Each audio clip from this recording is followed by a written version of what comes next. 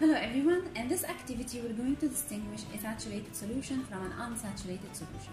So here I have two beakers labeled A and B. Each of them contains 50 milliliters of distilled water. So I'm going to prepare an unsaturated solution in beaker A. For that, I'm going to add a small amount of sodium chloride, which is table salt, into beaker A, and I'm going to stir. All the salt is dissolved in water. Now this solution is called an unsaturated solution because it hasn't dissolved the maximum amount of solute. It means that it can dissolve more solute if I add. So I'm going to add more salt and I'm going to stir, and you will see it's going to be dissolved or not. So this is the result. As you see, all the amount of salt is dissolved and we have a homogeneous mixture. Thus, this is an unsaturated solution, which is a solution that has dissolved less than the maximum amount of solute, and that's why it was able to dissolve more salt.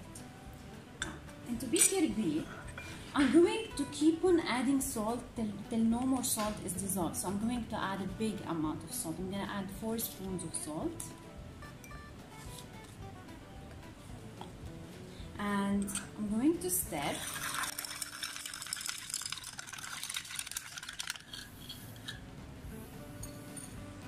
It's a little bit turbid, but you can see that we have two phases right here. This is the undissolved salt. Okay, now what I have here is not a solution. It's a heterogeneous mixture, and it's made up of two phases. Now the liquid part is actually the homogeneous mixture, which is the saturated solution that has dissolved the maximum amount of solute. And the remaining part is the residue, which is the excess amount of salt. Now if I try to stir more, this amount is not going to be dissolved because the solution has already dissolved the maximum amount of solute.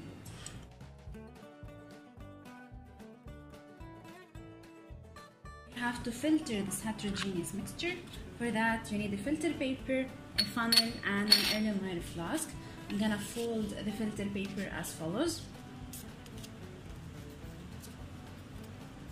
And I'll put it right here into the funnel. And then I will pour the content, which is the heterogeneous mixture, right here.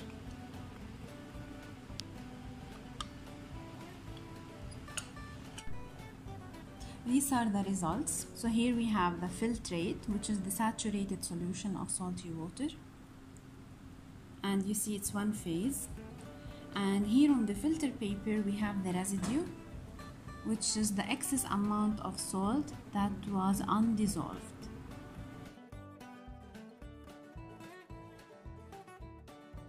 To prove that to you, so I'm going to pour it into another beaker and I'm gonna try to add another spoon of salt, and we're going to see if it's going to be dissolved or not. Now what do you expect?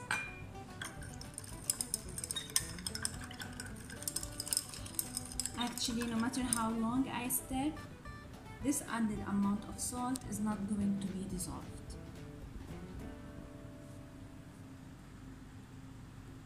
So as you see, I have two phases, the saturated solution and the excess amount of salt. So in this activity, we have prepared an unsaturated solution of salty water and a saturated solution of salty water.